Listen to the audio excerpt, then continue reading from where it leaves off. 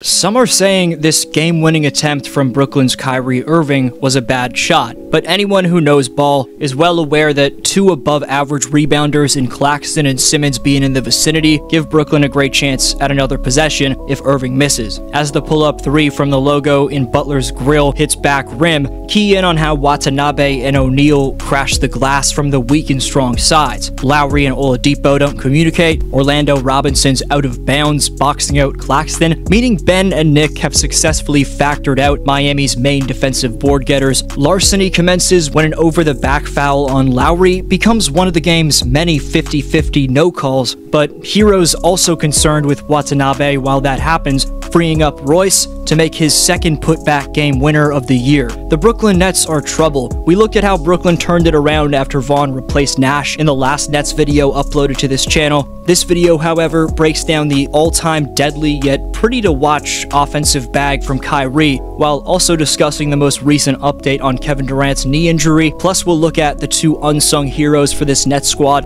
You're going to want to stay tuned because not only did the Nets win 12 straight games recently, but now they've won 18 of their last 20 outings for the first time in franchise history. 9 of those wins have come against playoff teams, 2 of which have been against 2021's champions in the Milwaukee Bucks and 2022's champions in the Golden State Warriors.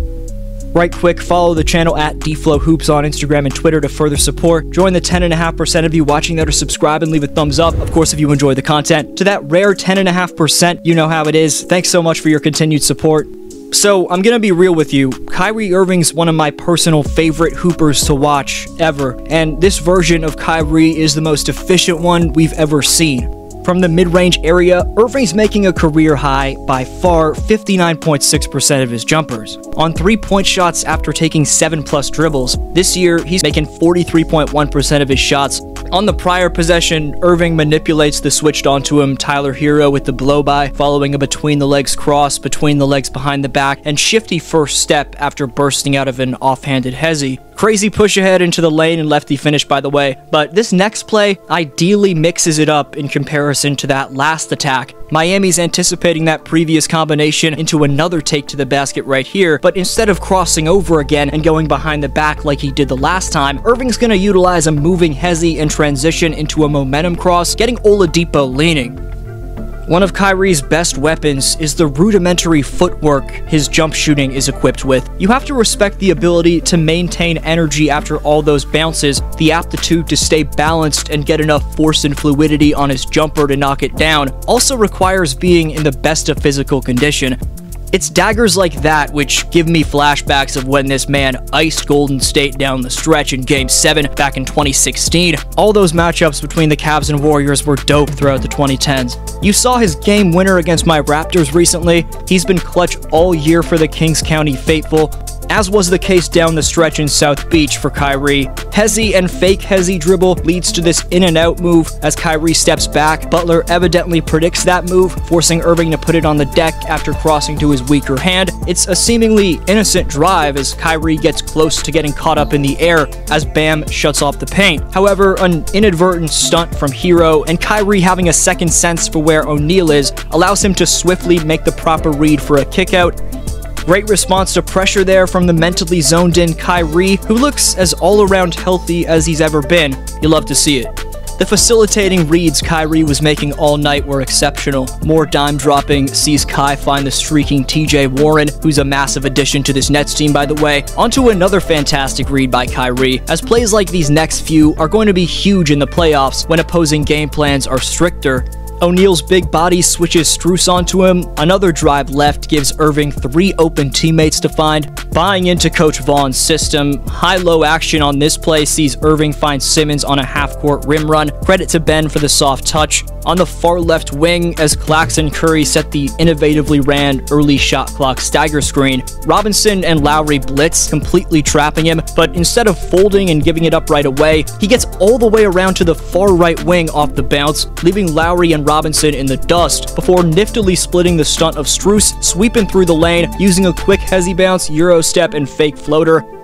That's next level offensive awareness. You saw that underrated playmaking, capping it off like he started this game. Back to the patented pure shot creation. Maintaining poise with Butler draped on him like a dog on a bone. Multiple extremely advanced moving stop-and-go hezzies. Still see Butler play perfect defense, but to put the Nets up 1 in the clutch, Irving's gonna just drift off him and set his release point far back so the length of Butler can't bother him. That's a Kobe Bryant-esque ability to change release points in adaptation to the on-ball defender's positioning. Just an all-around offensive mastermind. We should also appreciate the completely underrated Nic Claxton, who's taken over as the NBA's league-leading shot blocker, recently surpassing Milwaukee's Brook Lopez. Without Claxton's 26th best rebounding presence, he should be higher in that, by the way, Royce O'Neal wouldn't have been able to snag the game-winning putback to make Brooklyn 18-2 in their last 20. That leads us into the breakdown of Royce O'Neal, whose addition to this Nets roster has been a very under-talked-about storyline amidst all this success for this Jacques Vaughn-fueled ball club.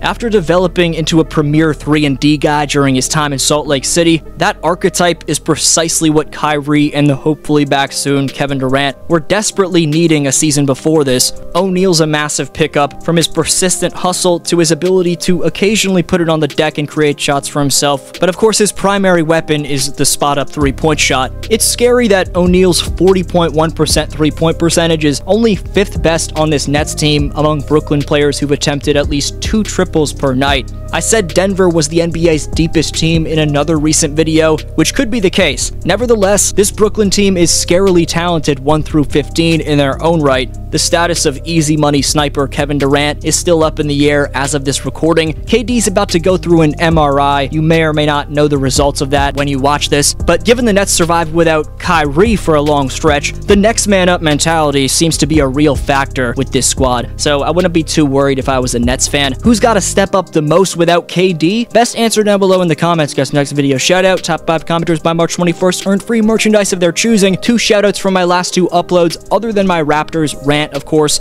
Go to firstly Kent Saludo, who says the Bucks just seem to find the groove because they can't stay healthy. They're still the 2nd best team in the East, but they're not as dominant as the previous Bucks team. Chris is injured for the most part of the season, and he's the 2nd star of this team. Giannis also missed a lot of games already. If the Bucks are healthy and get their groove back, I still believe they're the best team in the East. Great take from Kent. And secondly to Puda1082, who predicted Nuggets at home, Nuggets win. That turned out to be true. Thanks for watching though. Have a good one.